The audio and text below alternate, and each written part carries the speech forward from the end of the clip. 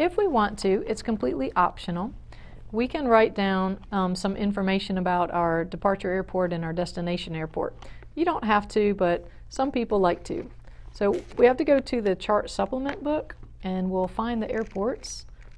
The states are alphabetical, so we need to find South Carolina, and then we'd find Greenville.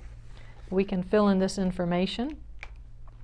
So the airport diagram, I can sketch it out if I want to. So we have a north-south runway and an east-west runway. We have runway 1, 19, runway 28, runway 10.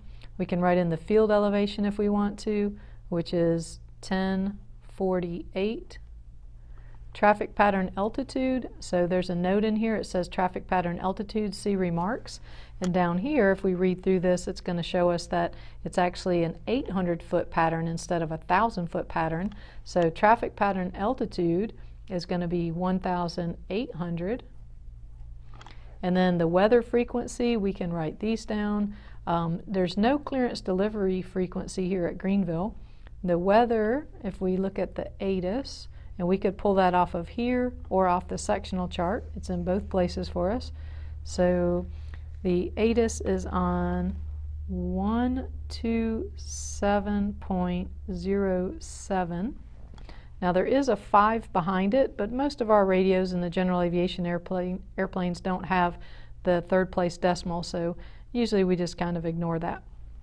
And the ground control is on 121.5, or correction, 0.25, and then the tower frequency is 119.9, and the flight service station frequency, so they're listed in the book, they may also be listed on the sectional chart. So I want to point this out. In our area, you look for the nearest VOR and see if there is a frequency for the flight service station.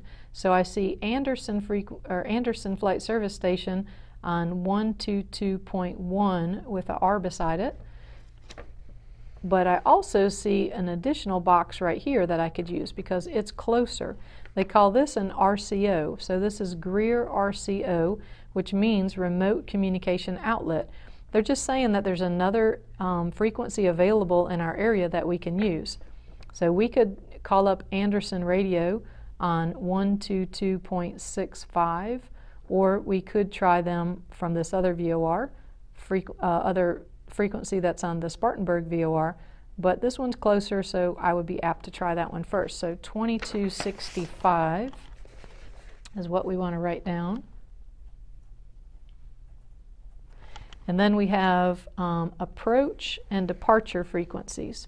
So down here you'll notice that Greer approach / departure, we call them departure if we're leaving the area, we call them approach if we're arriving or passing through the area. But they give you the frequency of 118.8. The CTAF, we don't really need that, but it is the same as the tower if the tower were closed. And Flight Watch, that's on this particular form, they did away with that a couple years ago, so Flight Watch no longer exists. And then we can go to the Columbia Airport and do the same thing. So here's Columbia. We have runway 11 and 29. And we have runway 5 and 23. The airport elevation is 236. The traffic pattern looks like it's a normal traffic pattern. I don't see anything that tells us to look down in the remarks. So traffic pattern would be the 1200, which is just 1,000 above the field elevation. Our weather frequency is going to be, looks like 120.15. They do have a clearance delivery frequency at this airport. It's 119.75, 119.75. The ground is 121.9. Tower is 119.5. The flight service station frequency in the Columbia area So they have a VOR in Columbia. It's in blue, so I look for the blue box information that goes with it, and it says that it's Anderson radio still, and it's 122.1 with the R. So I can put that in there, 122.1 with the R. And then we had explained what the R means in a prior video, so I won't go through and explain that again. And then we have the Columbia approach frequency. Looks like it's going to be, they give us two different frequencies. So it's saying that if we're arriving from somewhere between 110 degrees to 289 degrees, we should contact them or expect to contact them on 124.15. If we're arriving somewhere between 290 degrees to 109 degrees, we should expect to use them on 133.4. We are arriving in this location, so we will expect 133.4. Now also, on the sectional chart, for Class C airspaces, they put these white boxes on here, and it's telling us to please call them about 20 miles out, and this is the frequency you'll expect, which also shows us that it's frequency 133.4. See, if we were coming in from the southern area, then it's reminding us to please contact them about 20 miles out, and then you would use the frequency 124.15. Okay. We don't really need the CTAF, and again, Flight Watch has been discontinued. The last thing we want to do is, now that we have our entire flight plan made out, is we can call the flight service station on the 1-800-WX brief and file our flight plan. So we can fill this out. We have VFR, and our aircraft is November 870 Sierra Papa. Our aircraft type is a C-172, and it says slant special equipment. Well, we have GPS, so we'll put a slant G. The true airspeed, we said we were going to use 105 for this flight. Departure point will be Golf Mike Uniform. The time, we expect to depart at 1800 Zulu. The cruising altitude is 5,500. The route of flight is just direct. So we can write this quick symbol to mean direct if we want, or we can write the word direct out, it doesn't matter. The destination is going to be Charlie Alpha Echo, and we expect basically 1 hour and 0 minutes en route. Could I have put 56 minutes? Sure, but 1 hour, we're just kind of rounding it, and I'm sure that'll work out just fine for us in the flight service station. Remarks, maybe we want to write something like training flight or student pilot if I'm going by myself.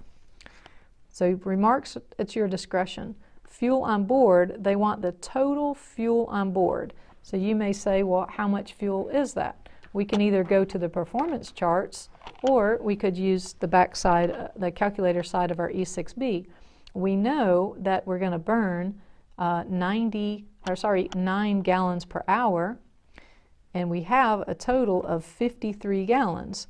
So this is set on my 9 gallons per hour. And where is 53?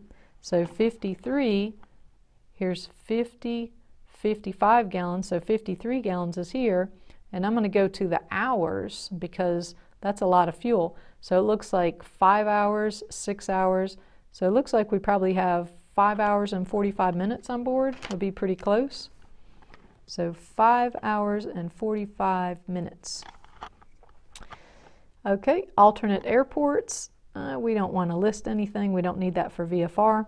And then we write in the pilot's name and phone number, and then the number of souls on board. And let's say we're going to be a total of 3 people. And then they also want to know where is the aircraft based. Actually, that goes in number 14. So they want to know that the aircraft is where it's based would be GMU. And then down here it says color of aircraft. So the color of the aircraft is the dominant color first, which is white, and then any stripes or markings or anything on the airplane you list. So it has red and orange. All right, now we have this filled out. We're ready to call the flight service station, so we'll dial them up, 1-800-WX brief. Line is flight service. Hi, we'd like to file a VFR flight. Okay, go ahead with the information. Okay, and so we just read out what we wrote in. They have the same form. They know the format and which order it's coming, so we just read the fill in the blanks basically. All right, flight service station. This will be a VFR flight, November 8700 Sierra Papa, C172 slant Golf, 105, Golf Mike Uniform, 1800 Zulu, 5500, direct, Charlie Alpha Echo, 1 hour 0 minutes, student pilot, or I could say training flight, 5 hours 45 minutes, no alternates. I'd give my name and my telephone number. We're based at Golf Mike Uniform, 3 souls on board. The color of the aircraft is white with red and orange.